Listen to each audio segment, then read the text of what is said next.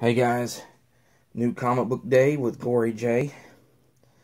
A light week. This is the fifth Wednesday of the month, so not a lot came out today, but there is some cool things that did come out. So let's check out what we got here. Spawn number 277. This is part of the Dark Horror Part 2. Very cool cover. Very reminiscent of Bill Sienkiewicz. Kind of reminds me of those older New Mutants books that he did. Crosswind number 3. This has been a great series so far. Gail Simone's writing it. Basically, Freaky Friday meets Goodfellas. You know, something with two characters swap places. You got an unhappy housewife that swaps places, like swaps bodies with the a hitman. Basically, is a hitman, I would say. And so she's in his shoes and vice versa. So really makes for some interesting stories.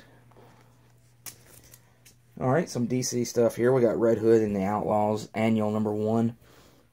Just a good little Batman related title. This is the annual. It's got Nightwing in it. So Scott Lobdell. He's been the writer for Red Hood for quite some time. Old 90s X-Men writer. He's been around for a while. All-Star Batman number 13. This is the next to last issue. Part of the first Ally storyline, which is very Alfred-centric. Beautiful Wonder Woman Jenny Friesen cover. Number 29. Just love these covers. And good stories too. Good Wonder Woman stuff.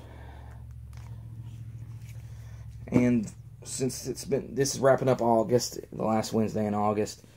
And it's going to wrap up the Kirby 100th birthday special for DC and Marvel. You got the Black Racer and Shiloh Norman number 1.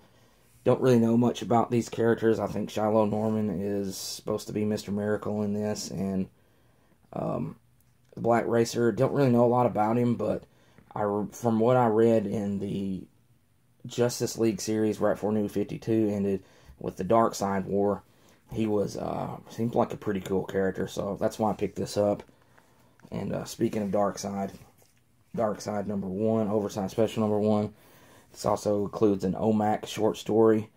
This was one that I definitely wanted to get just because he's such a cool DC villain, celebrating Kirby's 100th birthday. Okay, on to some more Kirby goodness. You got True Believers Iron Man. This is a reprint of an old Iron Man story. Only $1. Another one for $1. Ant-Man and the Wasp. A couple of reprints in this book. The origin of Hank Pym, and then I guess Wasp's first appearance. I guess both of their first appearances are in this book. This wraps up the Kirby Marvel part for his 100th birthday and all these True Believers books. So very cool stuff. Alright, and on to Marvel. Star Wars Mace Windu, Jedi of the Republic. Number 1. Not a huge Mace Windu fan. I don't know if it's just because, I mean, Sam Jackson just is so all over the place. He's like in everything. So I guess I'm kind of burnt out of Sam Jackson. Very cool actor, but it just, I don't know. It's just he's in like in everything. Anything that's got any kind of geek related movie or, you know, anything like that, he's all over it. Marvel stuff, of course, the Star Wars, and then all this, everything else he's been in. It's just, he's all over the place. But I don't have nothing against him. But anyways, the character Mace Windu in the Star Wars movies, the prequels, I just didn't care for him very much. He's really kind of an asshole, honestly. And I just really never cared for him. Saying that, you're like, well, why do you even buy this book? I just wanted to get it, give it a shot. It's a Star Wars number 1. I love Star Wars, so I'm going to give it a shot. I don't know if I'm going to get the whole series. It's just a limited series, so I'm going to test it out and see. Now, a book that I do like, Star Wars number 35, Jason Aaron. You got Han Solo, Chewie, and that's not Jabba. That is another HUD. I don't know if it revealed his name last issue, but they are smuggling him, or I don't know if they've caught him as a bounty. I can't remember. They showed up the very end of the last issue. So I like that cover. It's pretty awesome.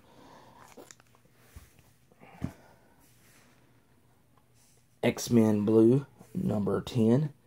This is it looks like they're in a story with magic, like the Beast is trying to learn like magic, sorcerer type things that he picked up from Doctor Strange.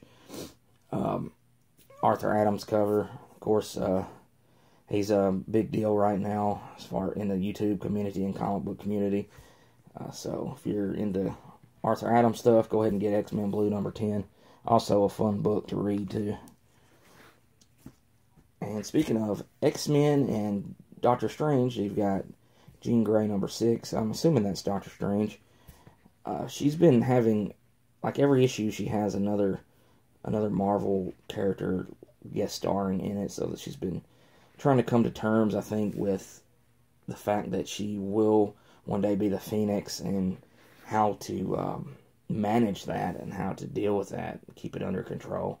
So it's been an okay book. Deadpool number 35, this Secret Empire tie-in. This is the last issue of the Secret Empire tie-ins for Deadpool. One more issue after this, and then Despicable Deadpool begins when they go back to the Legacy renumbering, I guess in October. The latest Generations book, Hawkeye and Hawkeye, The Archers. These have been good books. Heard a lot of good stuff about this one. I'm hearing that this has been the best one. Each issue has been fun. Been a good one-shot story. Highly recommend these. And finishing up, Secret Empire. This is number 10. You got Captain America and his war armor, or I don't know what they're calling that, but this wraps up Secret Empire. There is going to be a Secret Empire Omega issue that'll probably tie up some loose ends maybe, but this is the big finale, so looking forward to reading this. A mixed bag for in the community as far as the story goes, but overall I've enjoyed it, and I recommend it. I would definitely check this out. Alright guys, that's all I got this week. I'll see everybody again next week, and we'll probably have a bigger haul going because it's first Wednesday of September. So anyhow, thanks guys for watching. I'll see you later.